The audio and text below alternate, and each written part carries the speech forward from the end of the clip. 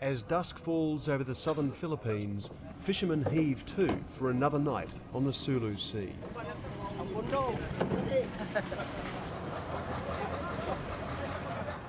For centuries, boats like these and the Basnigueros who've worked them have crossed Asia's watery borders to eke out a living.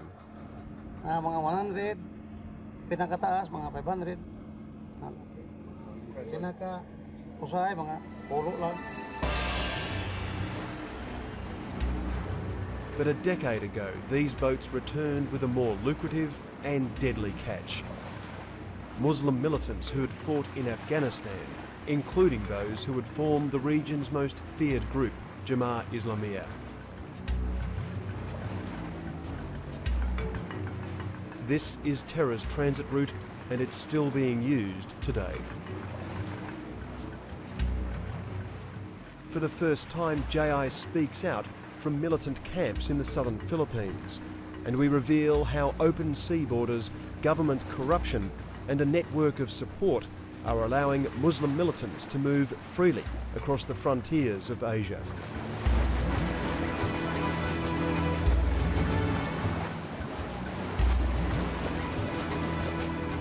Even if you had the US 7th Fleet in there, you couldn't control the area. You just couldn't. I mean, unless you really literally stop everyone and question him, and you would go bananas because there would be thousands going back and forth every day. Politically, the Philippines, Malaysia and Indonesia are separate independent states. But geographically, this archipelago has hidden links. The southern Philippines island of Mindanao flows to its neighbours through a chain of islands that for hundreds of years has been a Muslim trading route. A militant haven known for the ferocity of its Islamic gunmen is at the heart of these islands, Sulu, and it's here that we start our journey.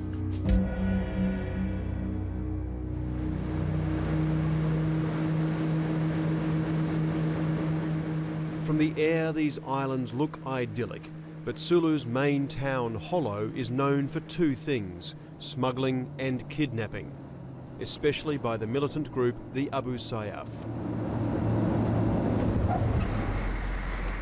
So while here, we are ordered to stay at military headquarters.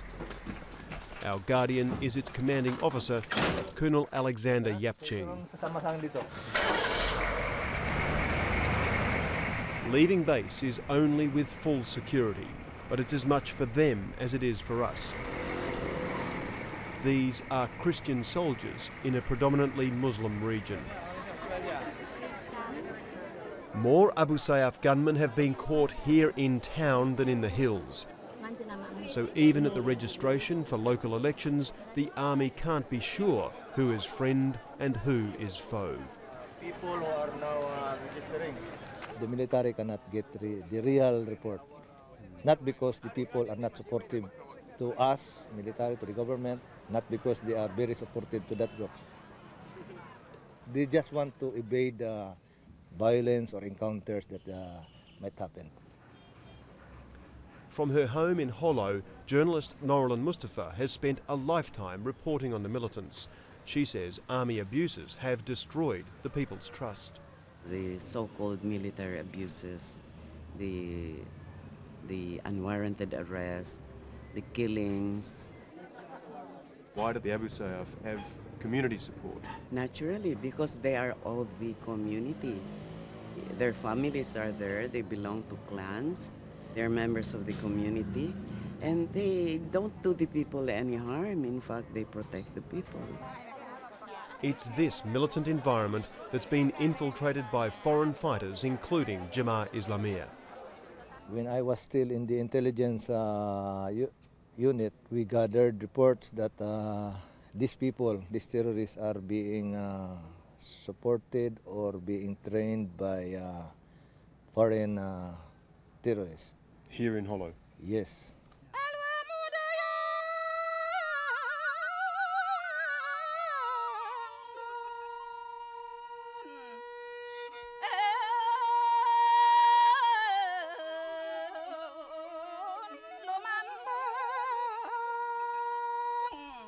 Sulu's mountainous interior provides perfect cover for armed rebellion. The most active here, the Abu Sayyaf, are known for kidnapping and beheading foreigners.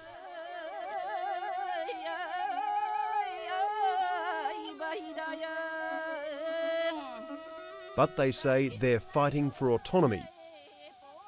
Their leader calls himself Ahmad.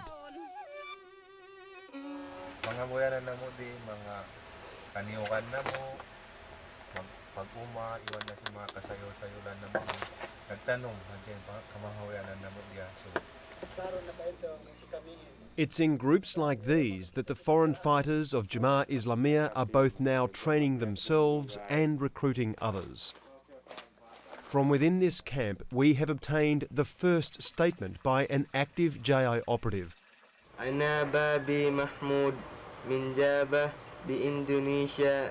نحن الآن في الفلبين لنوحد صفوف المجاهدين ونحن تحت قيادة رابطة المجاهدين وهي جناحها المسلحة بالجماعة الإسلامية.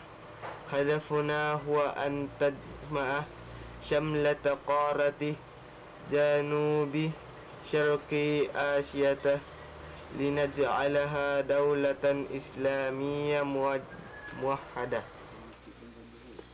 Bobby claims to have met Osama bin Laden and insists the arrests of JI's leaders will not weaken their resolve. موقفنا ثابت لن يتزعزع أبدا مهما تكن الظروف والتبهية. الله أكبر الله أكبر الله أكبر. JI is not operating here in isolation. Sulu is now the base for at least 3,000 militants from several groups with strong ties to the Middle East.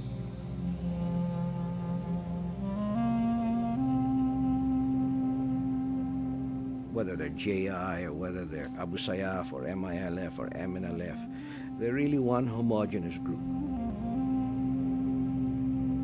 Opposition Senator Sergio Osmeña is an anti-corruption campaigner and specialist on the Muslim South.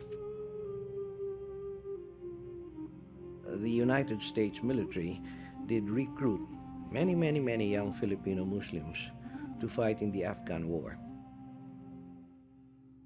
And when that war was over, these guys came here, but they had been trained.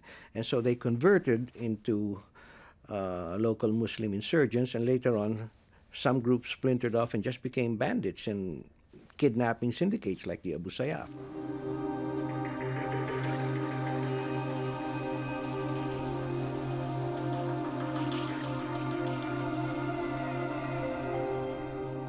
To see why the militant message resonates here, you just have to visit Hollow's Hospital. Even compared to the poorest Christian village, staff say the shortage of medicines, equipment and beds means it's far worse for children here.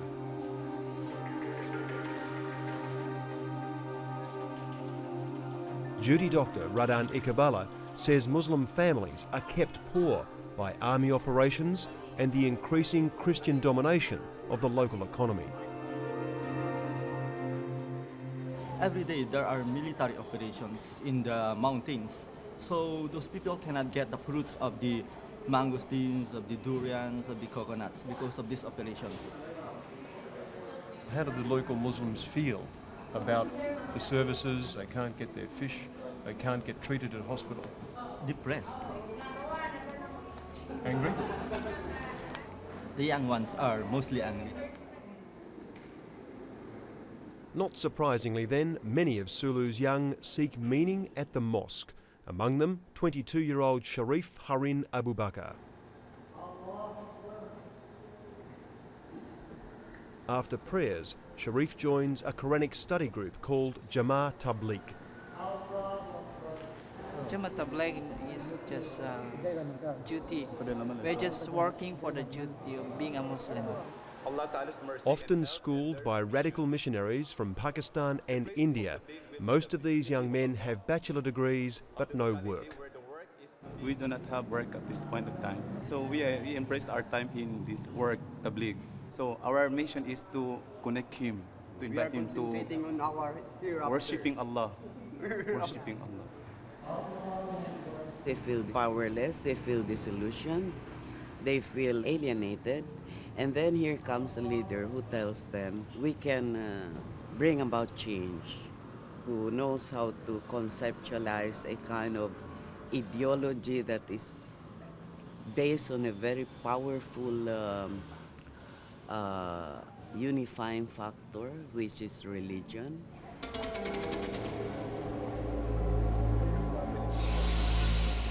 Hollow's port reveals the ease with which foreign preachers and Jema'ah operatives alike can move into this region.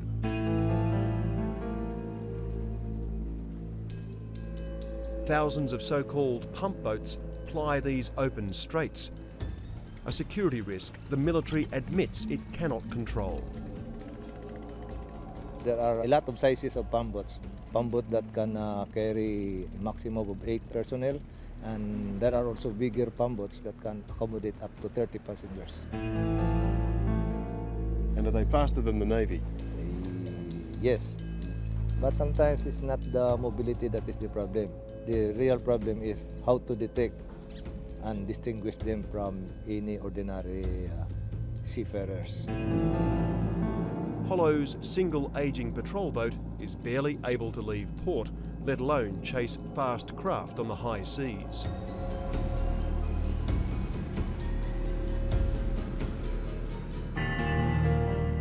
Today it intercepts a small ferry, mainly for our camera. But at times these Navy vessels are deployed not for security, but for corrupt personal profit.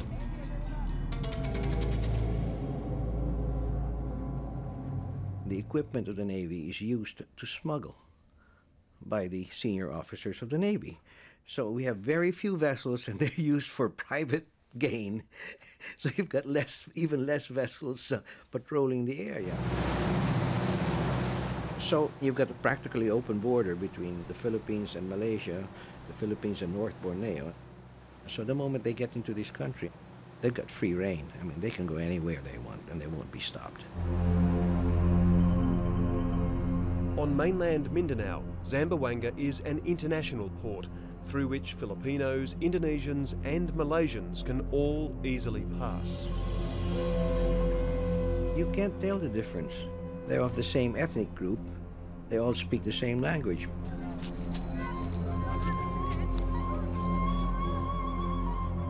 And so how do you block or interdict anybody who's coming in when they come in dressed like everybody else and speak the same dialect?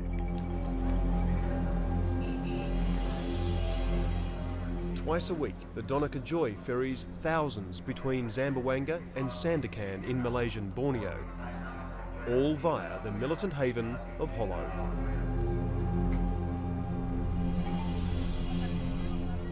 This is now the known route of many foreign fighters moving to Muslim training camps in Mindanao. Passports are given a cursory check at best, but that doesn't mean much.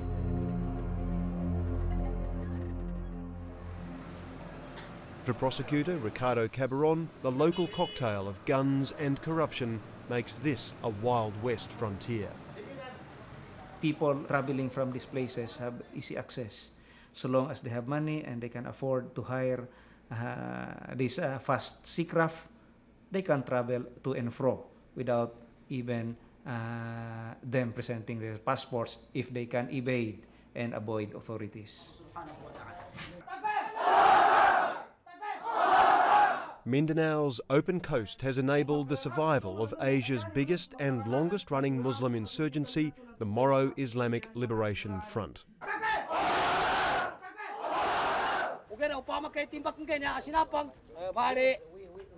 When we were here 5 years ago, its main base at Camp Abu Bakar was in full swing, a place that trained thousands of Muslim Filipino guerrillas. Anti-personnel, anti-tank, anti-ship. But according to court testimony and the Philippine security chief, Camp Abu Bakar also trained JI fighters, including some of the Bali bombers. Camp Abu Bakar then was the veritable training ground for regional terrorism. Including JI? Yes, they were really grooming it to be the center for training of the JI in the region.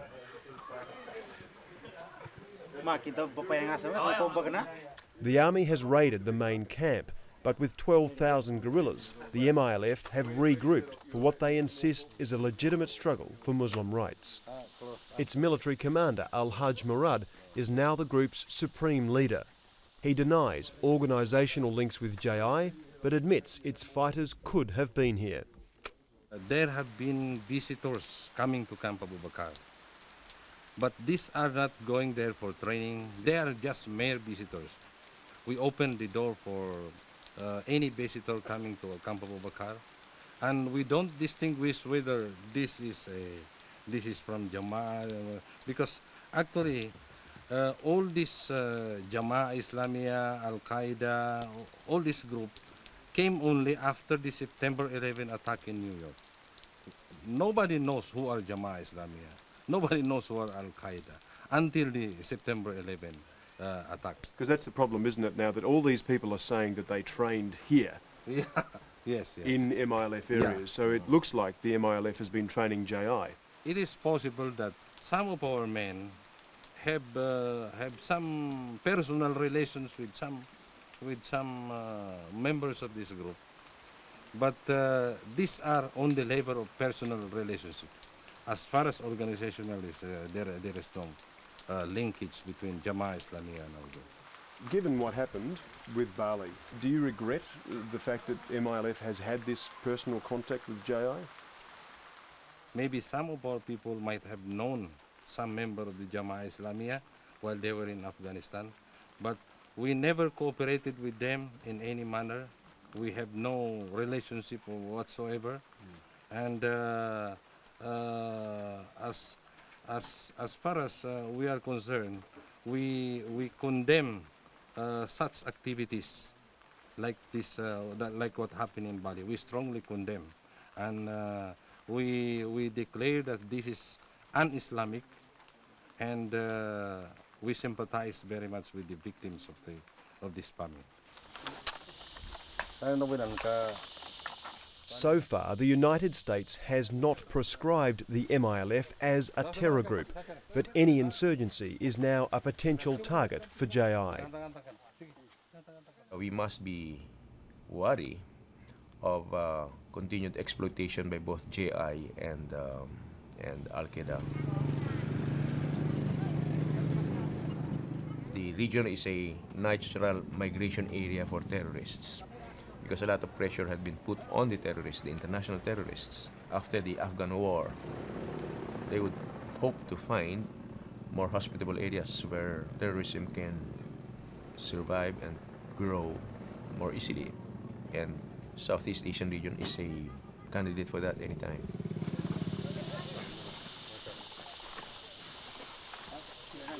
With the United States acting as mediator, Murad is now leading efforts for a lasting peace deal with Manila.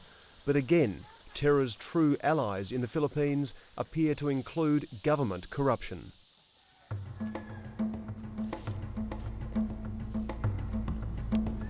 In the early hours of July 27, 296 officers and men from the Philippines Armed Forces took over a part of Manila's business district.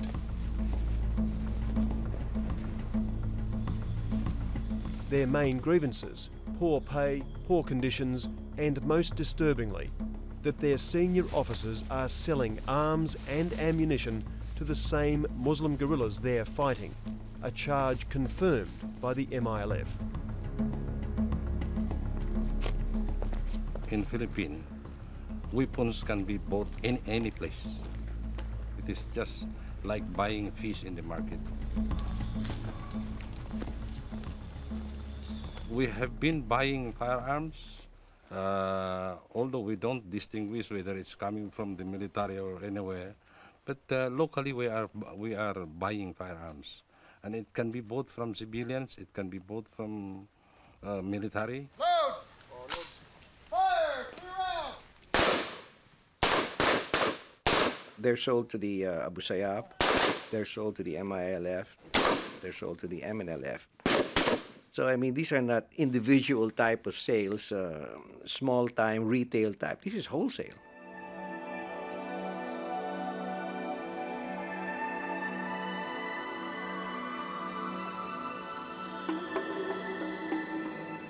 For as long as that level of corruption continues in the Philippines, there's little hope of an end to Islamic insurgency here. And that will make their so-called fight against terrorism a never ending saga. It's like you're filling a bottle with water that has a hole in the bottom, okay? So you can never fill up that bottle. Further afield, we are told the arrests of Hambali and the Bali bombers go far in crushing Jema'ah Islamiyah. But with its open borders, militant camps and government corruption, the Philippines remains one of the most resilient breeding grounds of Asia's Islamic terror.